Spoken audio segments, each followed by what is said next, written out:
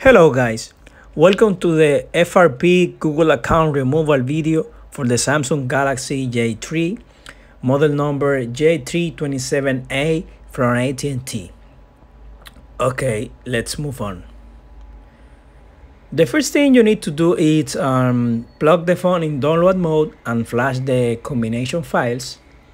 I will show you the combination files later in a bit.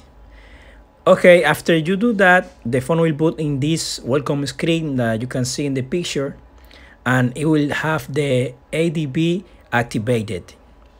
Okay, let's move on to the computer so you can see what I'm talking about.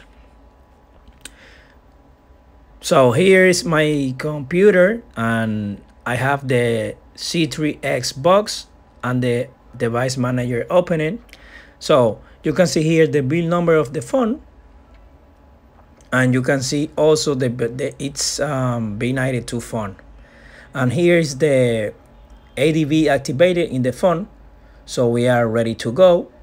You just go to the here you can see how I flash the combination files. You select the boot, cache, recovery, and S-boot, and that will activate your ADB on the phone. After that, you go to the unlock tab and just click on the reset FRP button. It's reading phone information now. Let's give it some seconds. Okay, now you press yes.